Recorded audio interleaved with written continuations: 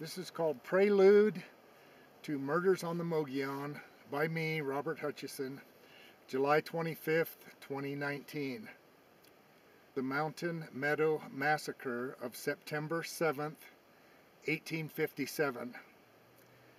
John Doyle Lee was said to have 19 wives and 67 children. The next generation of grandchildren could have numbered 600 to 700. Near Panguitch, Utah, Lee held a position as a Mormon bishop and also a Paiute Indian agent for the area. An Arkansas wagon train led by Captains John T. Baker and Alexander Fancher was traveling through on the Oregon-California trails.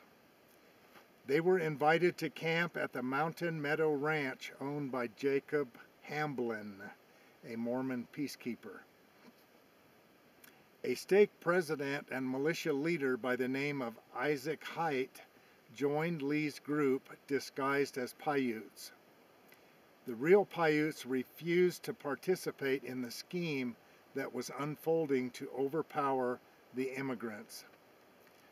After 3 days, Lee gained the Arkansas immigrants' trust by waving a white flag and negotiating to leave all their possessions behind. Lee and the militia escorted small groups to a safe place behind a hill some distance away.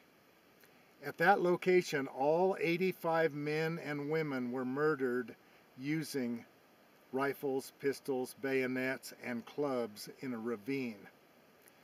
35 children over the age of 6 were also stabbed to death. The victims who were shot with a bullet had arrows driven into the holes to make it appear as though the Indians had done these horrible deeds. Like pirates taking over another ship, the wealth of this bounty would have been incredible. 40+ wagons loaded with goods, 160 mules and horses, cattle, goats, and sheep, chickens and other poultry, food, furniture, musical instruments, weapons, gunpowder, ammunitions, implements and tools, etc. And then the 17 little girls under 6 years old who were thought to be able to not remember anything at that age.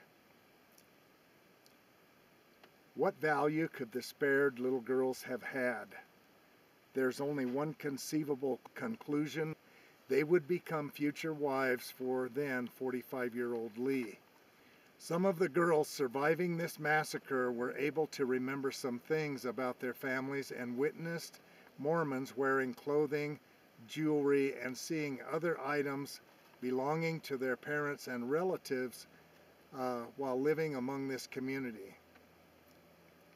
13 years later, in 1870, Lee was excommunicated and exiled to Lee's Ferry on the Colorado River in Arizona Territory.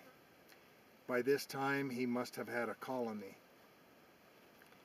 In 1874, Lee was arrested for the 120 murders, and again on March 23, 1877. Upon this second arrest, Lee was the only person executed for the Mountain Meadow Massacre 20 years after that event. Of the 3 choices offered, he chose firing squad over hanging or beheading. Interestingly, one of the surviving girls gave birth to 2 brothers who became killers during the Pleasant Valley War right here, and were present during the illegal hangings of Stott, Scott, and Wilson on August 11, 1888.